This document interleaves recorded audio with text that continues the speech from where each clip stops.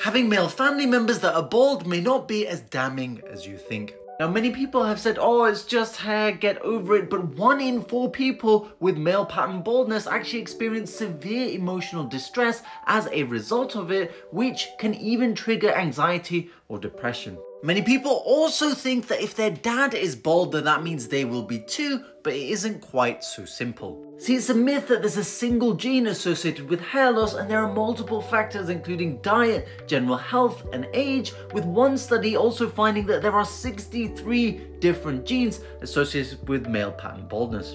And it's not your father that's most important in producing this genetic scalp wax, it's your mother's father. Thankfully though, even if you start going bald, initiating treatment early with finasteride and minoxidil can help stop it.